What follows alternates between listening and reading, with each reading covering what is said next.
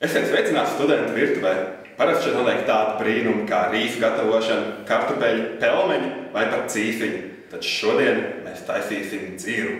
Tātad, lai pagatavotu 4 litrus gardās dziras ar īpašā ūdens sastāvu 20 līdz 25%, ir vajadzīgi lūk šādi aparāti. 5 litru katls, var arī lielāku, mēra aparāti, mērīšanai, 3 litru Coca-Colas vai citas kolas, 800 grami parasta cukura, plus mīnus 32 grami vaniļas cukura, sīrups, vēlams ķiršu, 3 ēdamkarotas labas šķīstošās kafijas, 1 litrs īpašā ūdentiņa, kā arī piltuve. Veiksmi brūvēšanā. Tātad šeit ir visi dzirai vajadzīgie ingredienti. Sāksim darbu uzliekot katliņu uz plīci.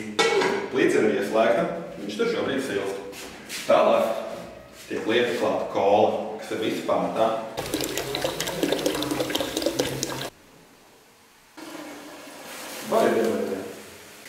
Apmaisīsim.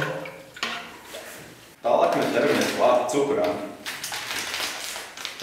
Uz šiem 3 litriem kolas ir nepieciešams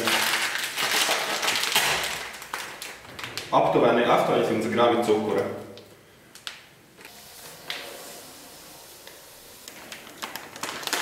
Cukurs ir pievērts.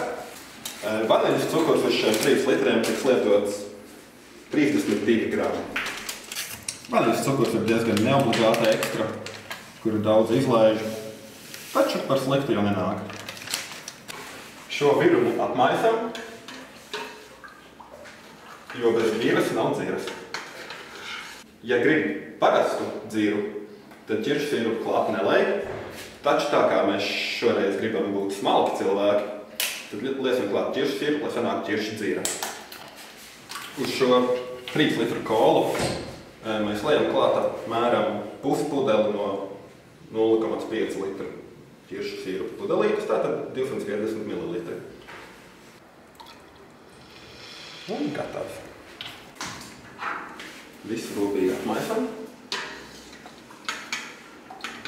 Pēc katla izdotajām skaņām var pateikt to, ka viņš jau ir uz viršanas robežu. Ir īstais laiks bērt klāt kafiju. Šeit mēs varam klāt 3 ēdamkarotu uz litru. Atkarībā no kafijas veidu viņi var izrādīt dažādas īpašības. Teiksim, viena var sākt mazliet putot, cita vienkārši izšķīdīs, bet tas nav būtiski un galu galā tas sanāk normāli. Tātad šī dzira ir ne tikai salda, bet arī spēcinoša. Un šobrīd mēs atkal ļaujam dzirai pasilt, jo drīz būs klāt fināls. Šobrīd notiks 4% ūdens šķīdumu pievienošana dzirai. Lūk, visparastākais Datorikas ūdens. Mēs viņu rūpīgi nomēram. Uz 3 litriem pašreizējās dziriņas tiks pievienots precīzi litrs ūdens. Ar savu mēra aparātu, kas viss tiek precīzi nomērīts un ieliets.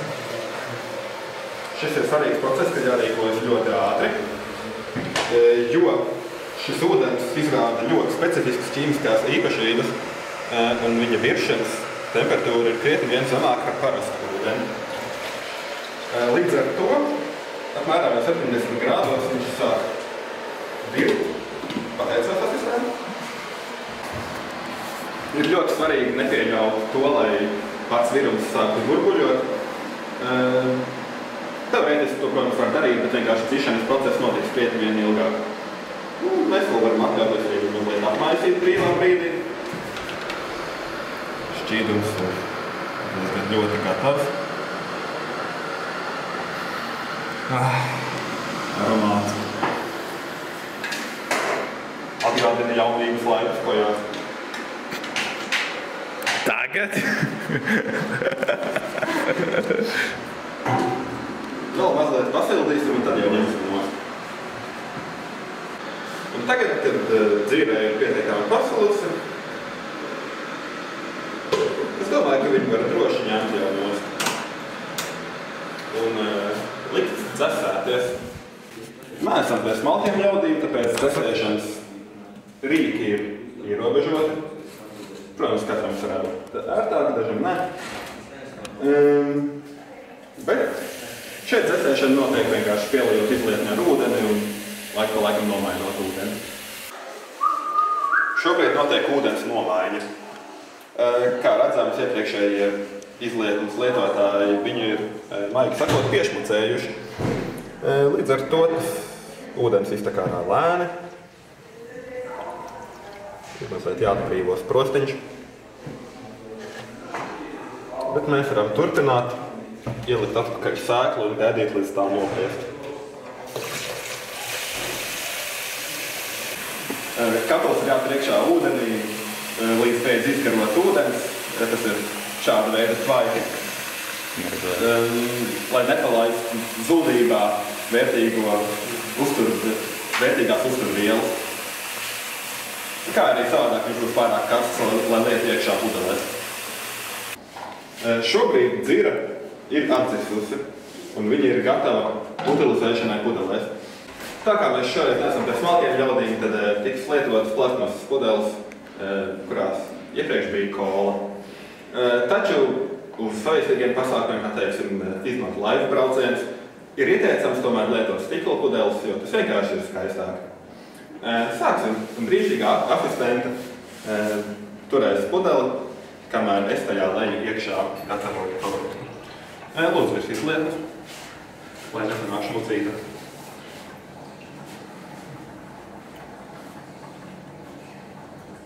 Uzmanīgi. Mazliet līst garām.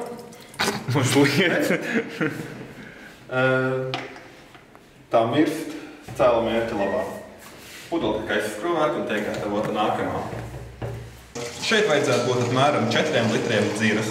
Tā kā ir nelieli zudumi liešanas laikā, tad varētu arī neielīt viss.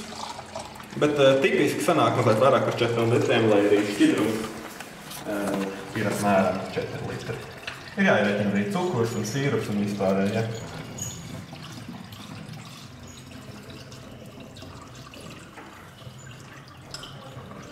Teiksim jau šobrīd. Mums tur ir 3,75 litri. Un ir šeit katliņā palicis vēl mazliet, ko mēs utilizēsim mazliet vēlāk. Tā tad ir apmēram 4 litri. Un tā dzira ir gatava. Paldies, ka pievienojāties mums šajā Studentu virtuves sērijā. Izpriecājieties!